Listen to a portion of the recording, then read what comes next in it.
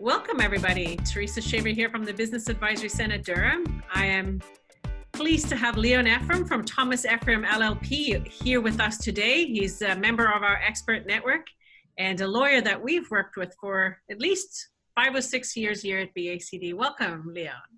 Nice to be here. Thanks, Teresa. My pleasure as always.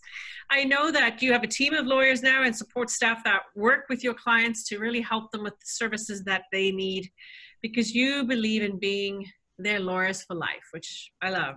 It means that you actually care about your clients, which I think is really important, right? You know what? I like the way you say lawyers for life. That could have been something that our new web developers use, because I used to like to say cradle to grave.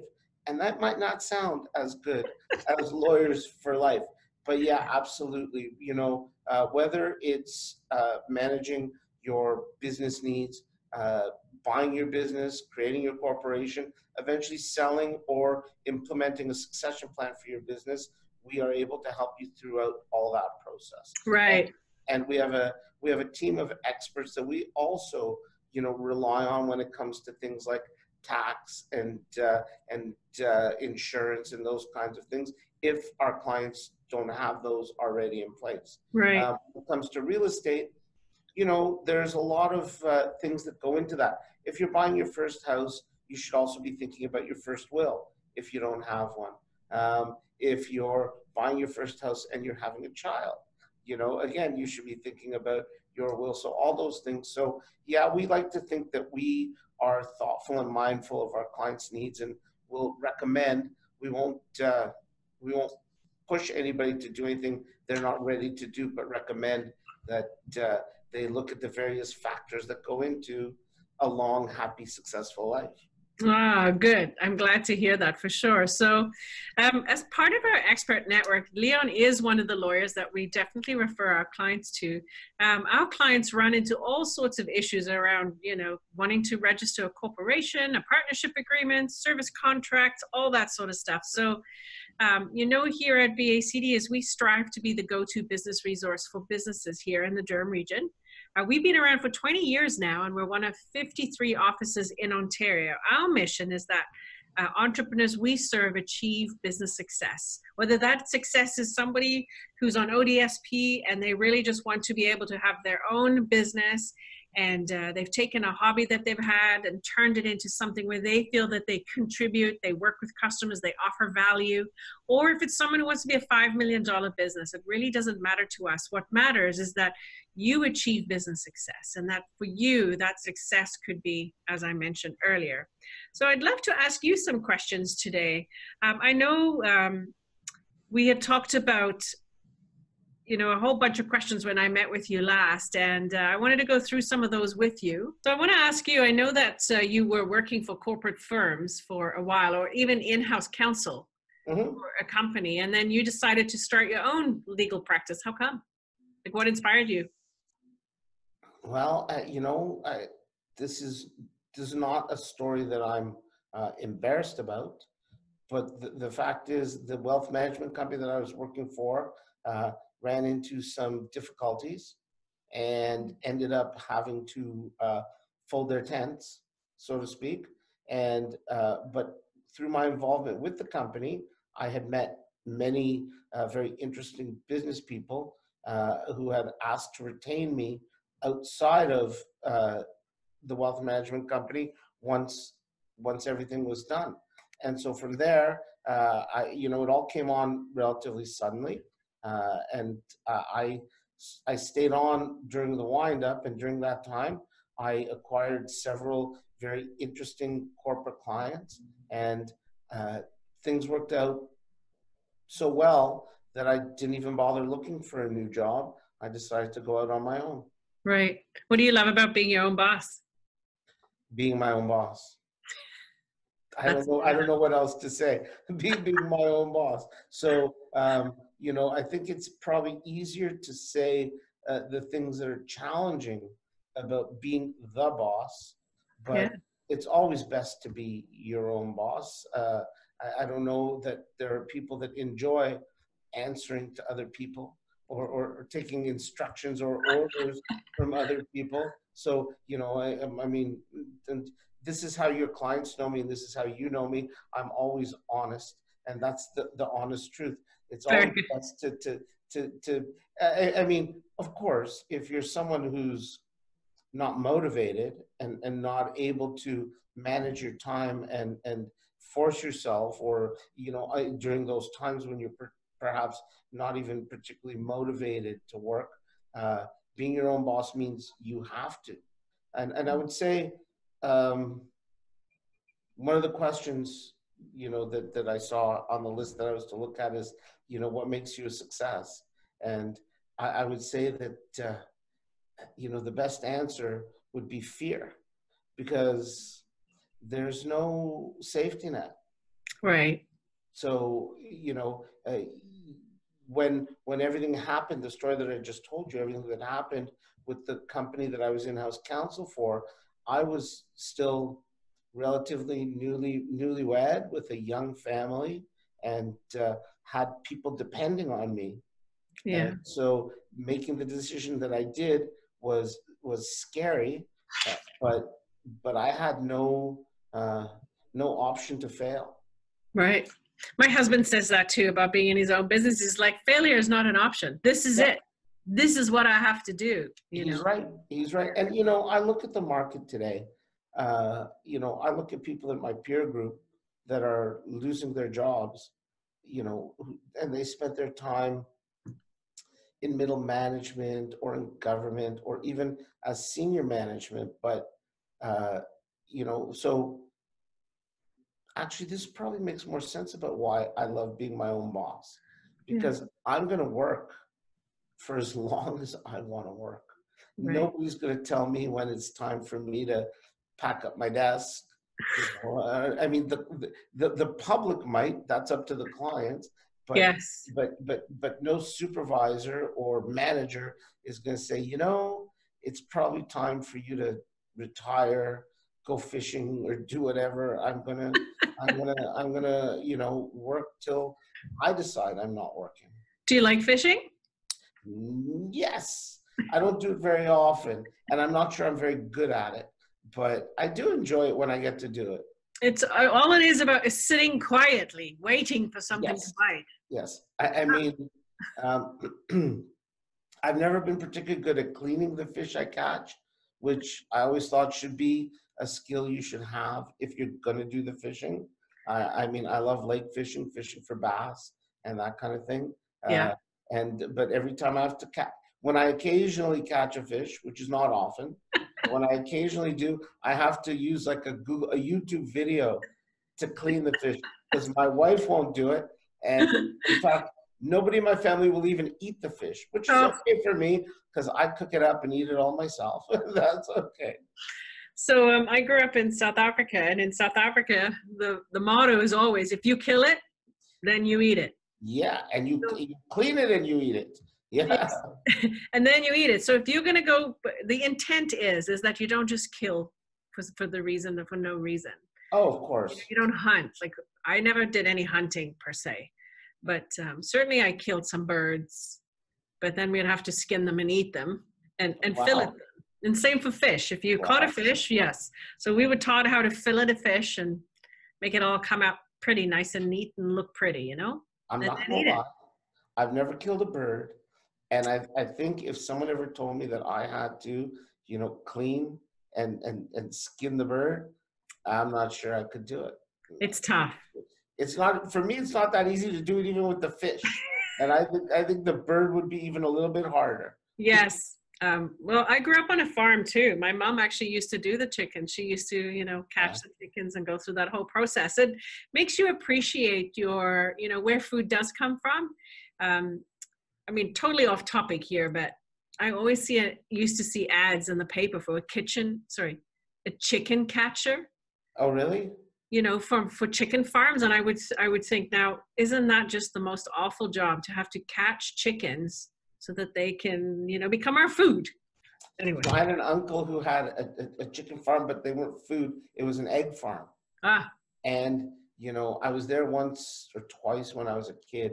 chicken catching is not an easy thing to do.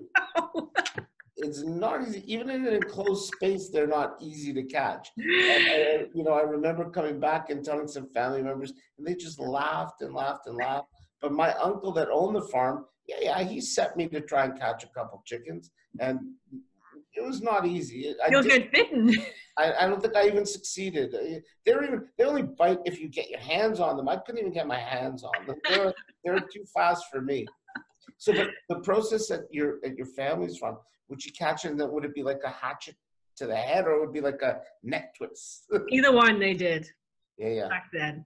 Yeah. I've seen the neck twist on TV. Yeah, it's not very pleasant, honestly. Listen, I eat chicken. I don't think I'd be offended by it. I don't know that I'd be able to do it, but That's a good point.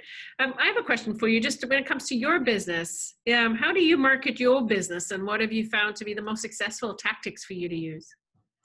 So, word of mouth is number one. So treat your clients well, and they will pass people along.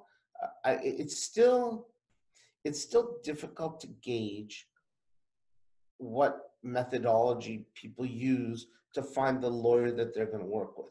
So, because I think we've moved from a time where even I was a kid and everyone was raised that, there was this hierarchy of professions: doctors, lawyers, politicians, dentists, and they were all respected. And you were simply to respect them by virtue of the fact that they had entered into this vocation, had gotten the education to do it, and were considered to be there to serve the public.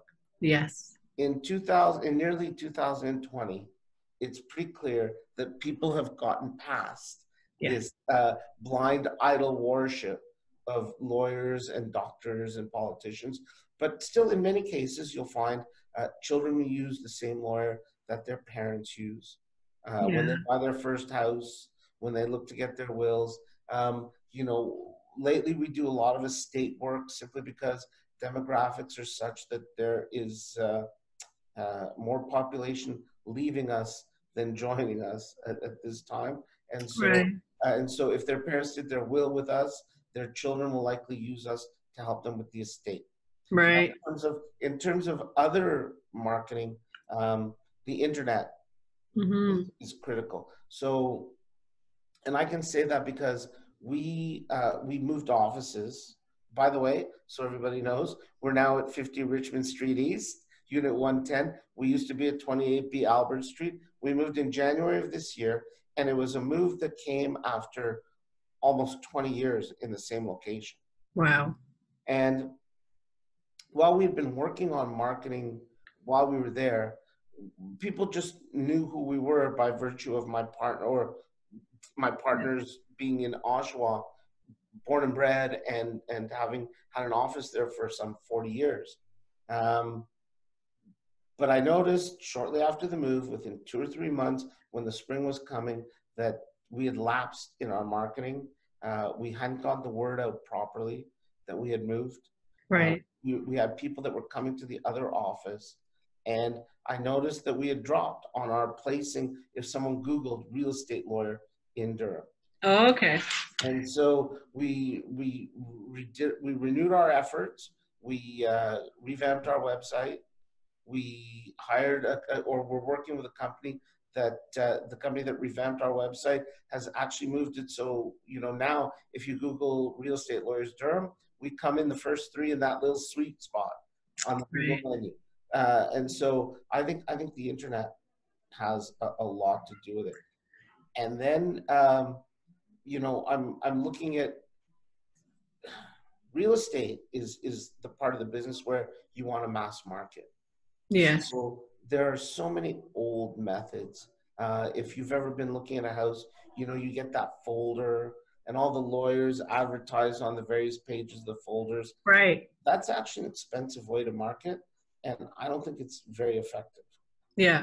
So we've partnered up with a few real estate agencies, although we work with all real estate agents, but the agencies that want to work with us, we're always happy to sponsor their events. Yeah. We did a lunch and learn for the BACD in Yes. in uh, in early July that had 50 real estate agents there, and we were just going through how to complete the OREA form with them. And so those kinds of things, sponsoring a real estate agent or an agency's golf tournament, that kind of thing. Yeah. So And those work, right? and then last but not least, we're considering a mail out because we have a bunch of flyers now. And so, or an insert in one of the local newspapers, because it never hurts to support those businesses as well. And then there's joining the expert network. Yes. Thank you for mentioning that. I probably should have mentioned that first, but I mean, BACD's always been very good to me, always referred people to me, and but now that you formalized it, I think it makes it a more attractive means of, Marketing yourself. Yeah. Yes. And I like it because it's a small team of experts now that we Yeah. have in that network. And we have a process, but we also have a selection criteria. And then we can also offer you, as the experts, some exposure to our clients and opportunities to connect with those kinds of businesses that need your services, right? So I see Absolutely. it as a win-win for us too. In fact, there's one of your sessions, or maybe it's a meet and greet kind of thing Yeah. that I plan on going to, some sort of lunch thingy that Yes. you guys plan regularly. I've never been to one, but You should come out. I think the one you're doing next month, I think I'll be attending. Right, that's our business lunch, and we'll have it at Jack Astor's in Whitby. Yeah. So we split between Whitby and Ajax. So next month is Whitby, and so people can come out. It started out being like a low friction, casual way to meet people and network. It's not really come out and like pitch and sell. It's come out and build relationships. Have some lunch, Yes. have a drink, and just meet people. One That's of these days, I'll convince you to do it out here in Oshawa at some point. Well, I would if there was a Jack Astor's. It just happened to be a partnership that we. Oh, really? Do they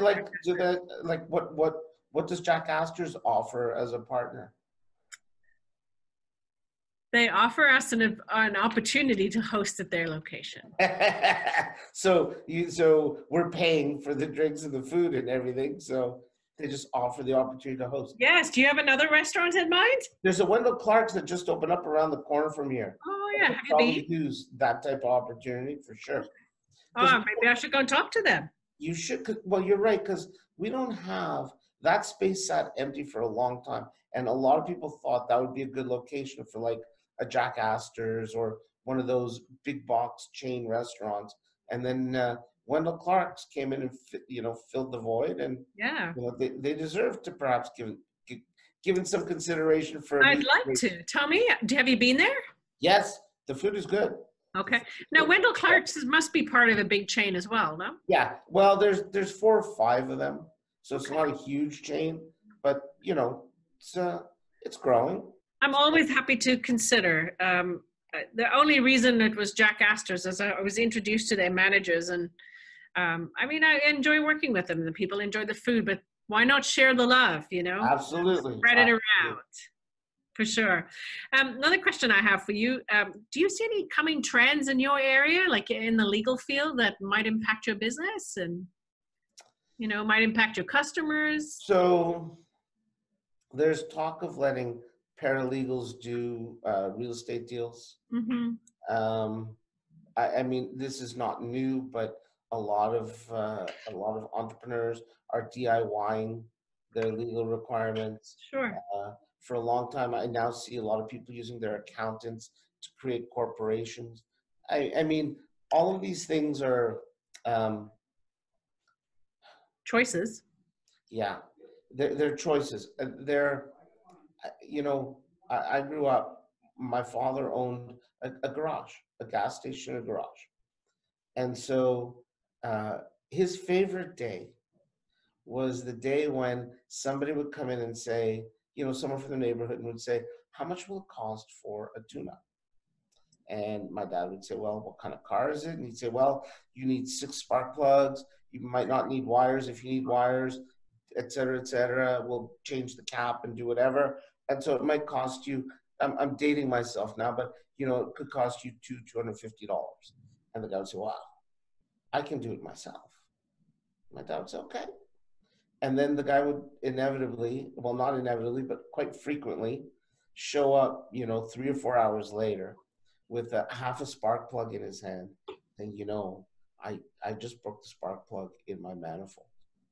Now that just made my dad's day, because even at that time, it would cost $1,000 to repair the error you made trying to do it yourself. Right. So it's like that old commercial, you can pay me now or you can pay me later. So the simplest one I can use is, I have a lot of people who use their accountant or just go online to create their corporation. Right. What's wrong? So what happens when they do that online? Because I mean, even us, we're getting all these apps that you can give to clients, or they Yep. can find it themselves and they can register their business on there. I mean, I'm not a fan of it at this point, but. So registering for your business license, that is meant for everybody to do. The master business license, which is a sole proprietorship, right? Yes, we help them with that. But what people do with corporations is they file their articles and get their articles, and that's where they stop the process. Right. They're done. But that's not the end of the process. You need to create what's called a minute book. Right. Without that minute book, you have no way of telling the story of this corporation. You have no history, you have no records. And whenever you're audited by CRA, WSIB, or even have an investor looking at your company, they're going to say, we want to see your corporate records. That's when you're going to come to someone like me, because the accountant's going to say, I can't do that for you. And if you did it yourself, you're going to be like, I don't know how to create a minute book. A minute book? What's a minute book? Those are your corporate records.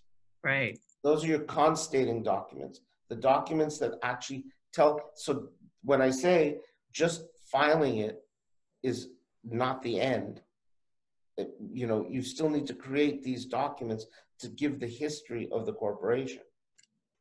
What type of documents are you talking about? Director's resolution, shareholders resolution, shareholder registers, directors registers. Now, I mean, perhaps I shouldn't be discussing all these things, because now I might encounter a bunch of people doing their own minute books afterwards. But those are the kinds of things that are typically in your minute book. Right. You can discuss those things. I mean, it's not just that. There's also corporate record maintenance, which is a fairly onerous process. But that's what your minute book is. Yes. Corporate records, but I mean, the maintenance is relatively simple.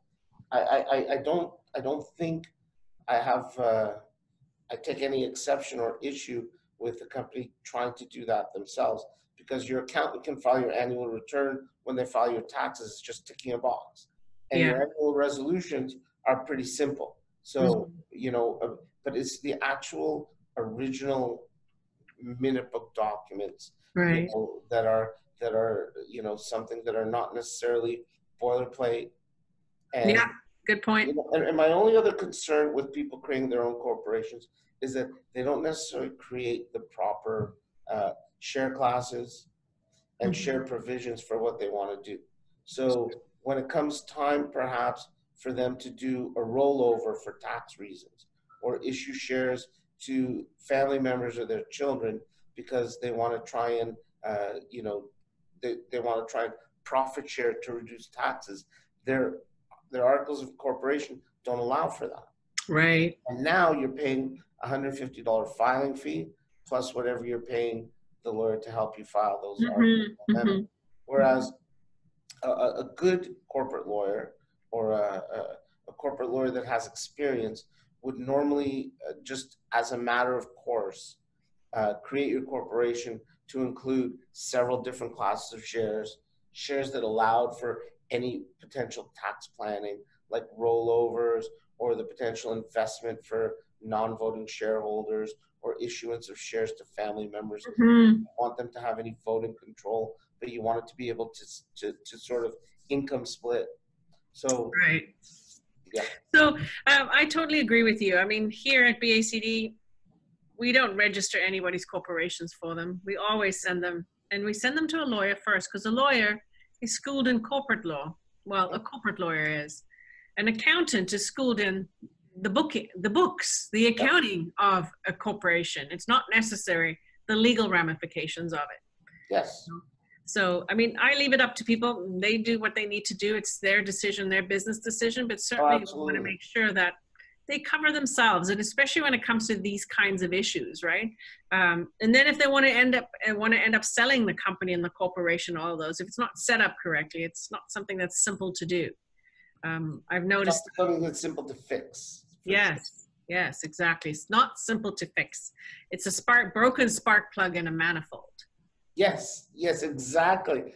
Nice. And I find a lot of things are like that. Yeah. You know, interestingly enough, I was consulted today by a BACD client who wants to work up some service contracts and has found a website.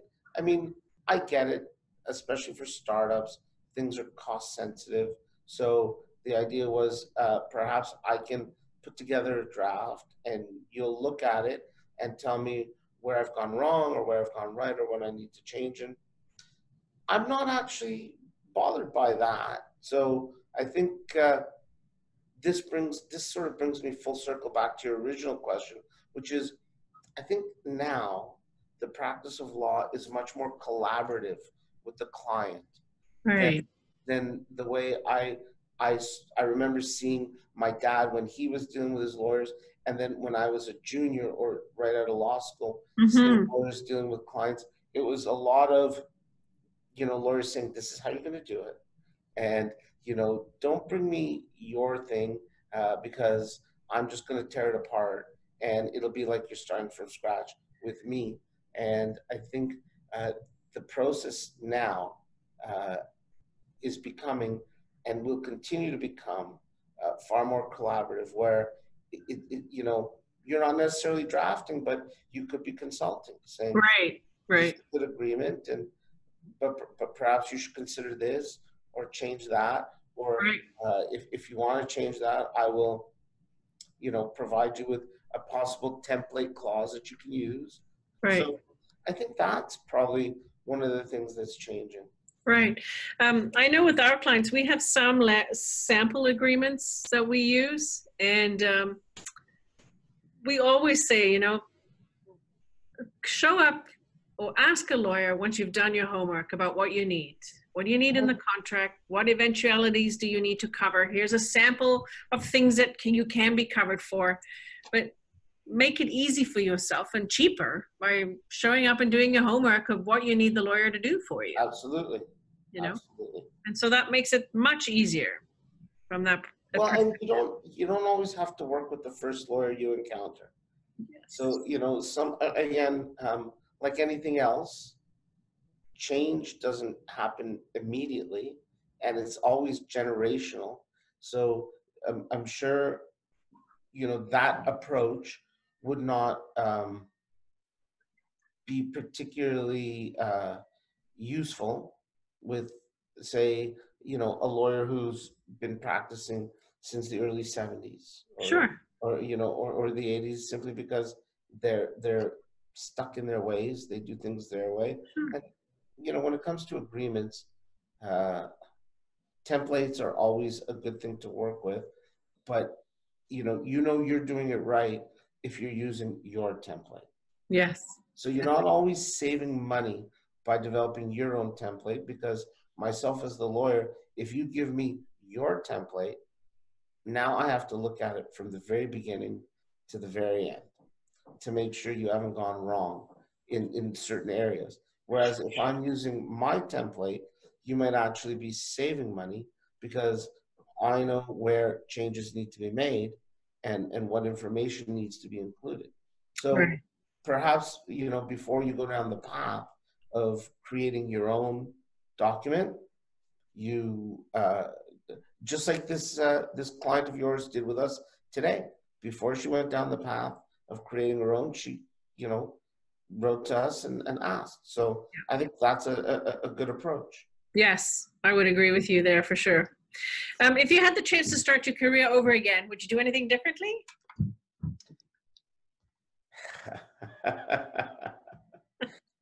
So it's a You loaded mean question. other than take over my father's business instead of become a lawyer?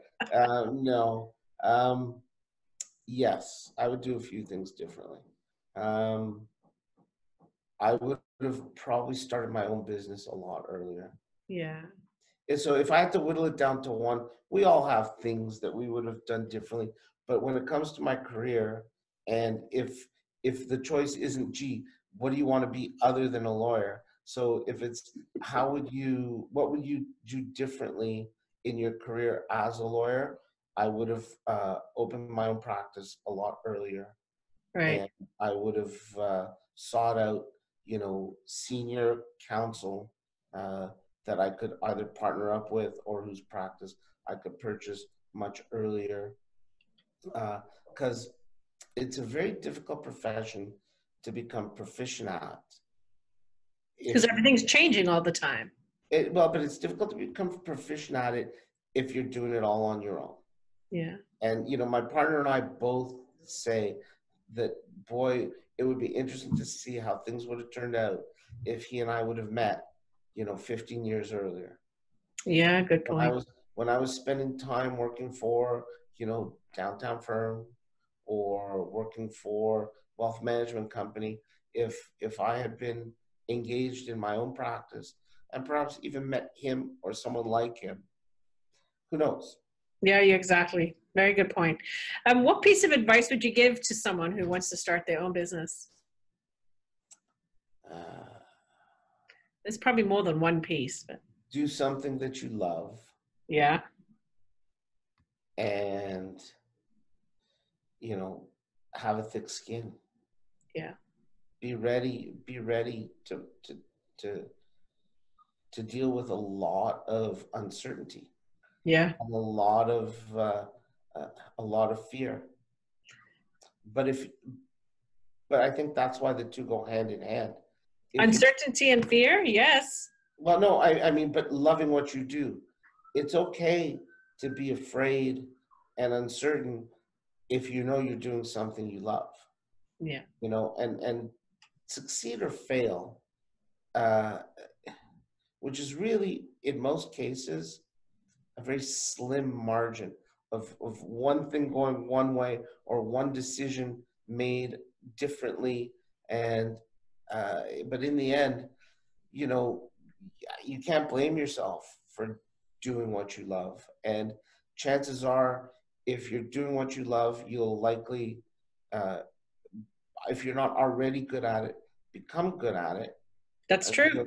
And so if you're willing to persevere because you're doing something you love, and you can manage the fear and uncertainty that's always in the back of your mind, then I think you'll be successful. Yes. It's not for the faint heart, that's for sure. No, You know. no. Um, what key activities would you recommend that entrepreneurs invest their time in?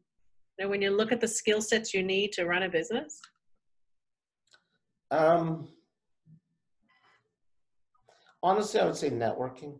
Yeah. Number one, um, you can be trained to do a lot of things, but if your business is always going to stay at a certain level where you're the master of everything, you're doing your own bookkeeping, you and your spouse are the receptionists, and there's no admin staff, anything like that. But if your staff's going to grow, then you have to develop an understanding of all the roles and then make sure you hire the right people. Very good point. I was actually interviewing the CEO today of Mitchell and Whale, and he's grown that little insurance broker from 3 people to Yeah. 60. And we were talking about that is like, have an understanding of the jobs that you need to source out or hire for, but Yep. don't be the one doing all those jobs. There's no way the business is going to grow without that. That's why there are accountants. That's Yes. why there are lawyers. That's why there are now internet and SEO companies, or that's why there's a BACD. Thank But, you. but in the end, you should understand what each role does, and staffing is critical. And I wish I could say that I've been perfect on that front, but I have not. I don't think everybody can be. It's, No, but sometimes it's the school of hard knocks.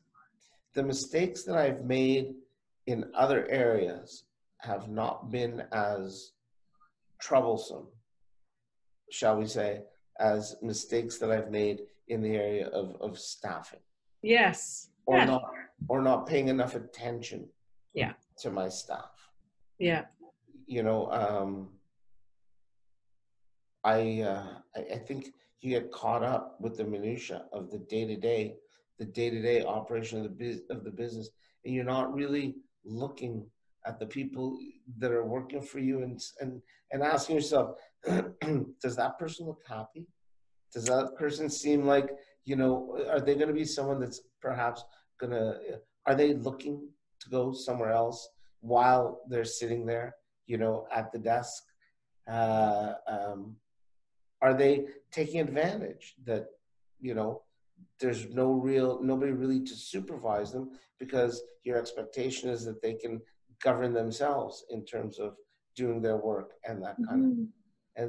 And these are all, I think, difficult skills to acquire when you're new to being an entrepreneur.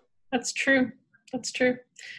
That's one of the things I worry about is, having time to actually be with my staff and to coach my team and to show them how much value they bring to me and Yeah. to our brand and to BACD. Is Yeah. I often feel that I can never actually show them enough how much I appreciate them and how much they do for us, Yeah. I can only do little things and I'm constrained by my time. Well, because even things are simple, like planning staff events. I can't get to it. They're hard. Yeah, it's hard. I mean, this summer, I officially took over this practice almost 4 years ago. This summer, I had the staff over to my house for a barbecue, and it was the first time we had actually had, a staff event. Mm-hmm. So, now we're already working on something for September. Like, we might go axe throwing or whatever, because it's close by. Yes. But we'll keep it local, and it'll just be a get together. It's interesting that offices of certain sizes create difficult scenarios for socializing. Because, if you've got an office that has 20 people, there's going to be a group of 4 or 5 that will go out for beers at the end of the day on Friday, or go out for lunches on Fridays, or every second Friday kind of thing. When you're just a staff of, 8 or 9 people, and everyone's moving and on the go, there just doesn't seem to be time or inclination for those kinds of things. So true. So I think when you're smaller, you need to maybe make a bigger effort to create that culture of celebration, right?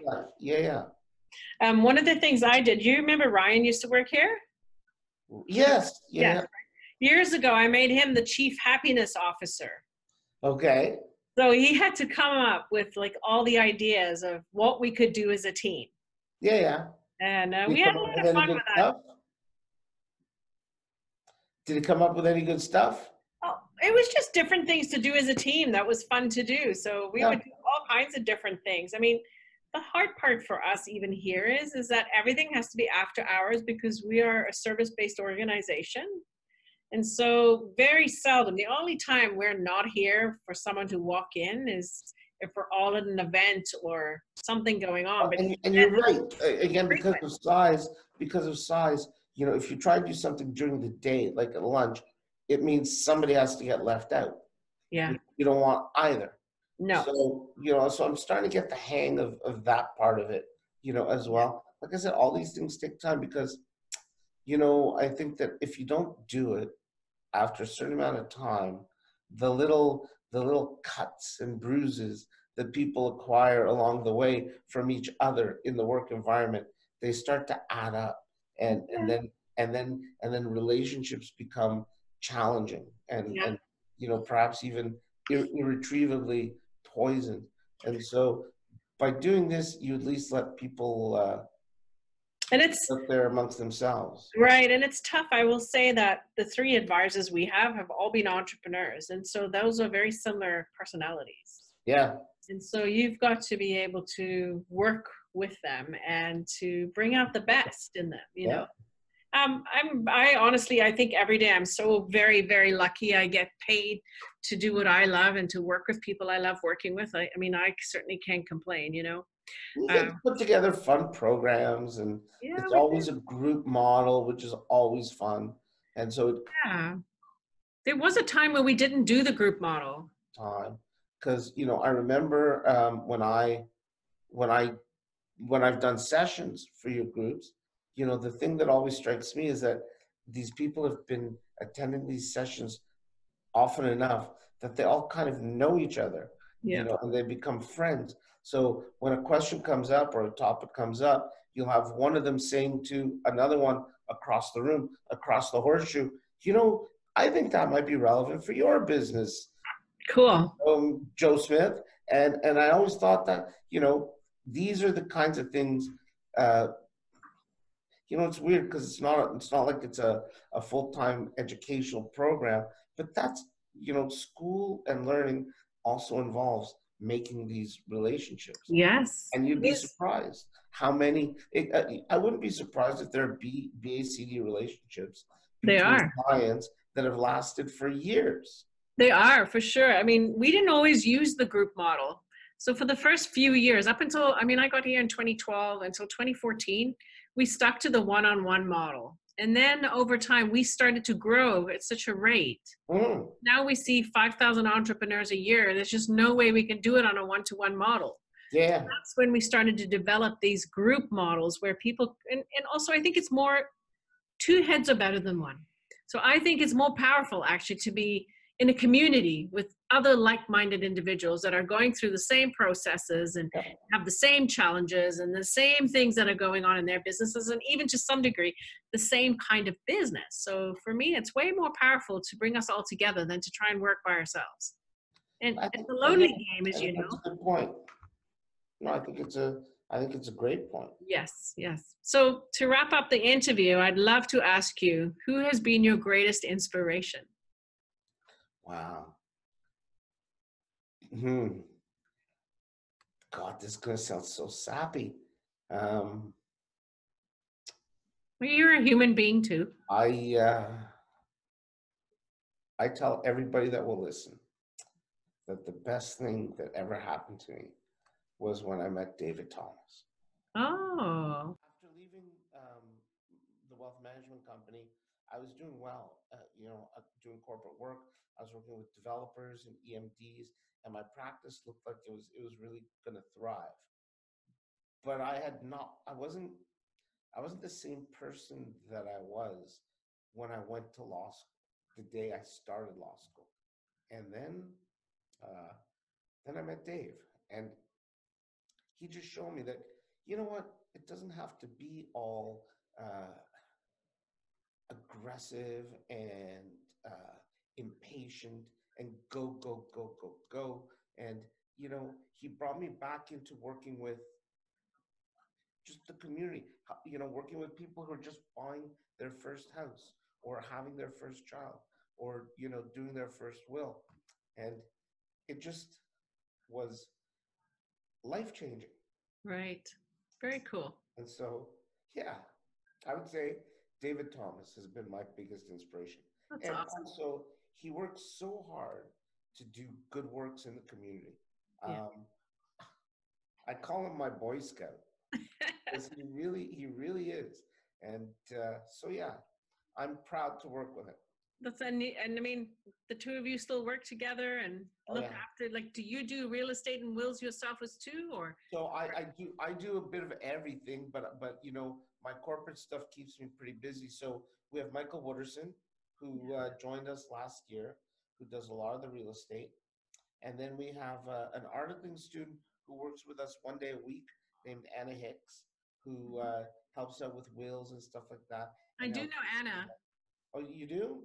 Oh, was she Yeah, ever in she BACD? was years ago. She was Okay. looking at doing some crafts, and then she told me, "You won't believe where I am. I'm working for Leon. And I said, Yeah. oh, that's wonderful to hear. Well, it's been like 2 years now, but no, it's gone okay.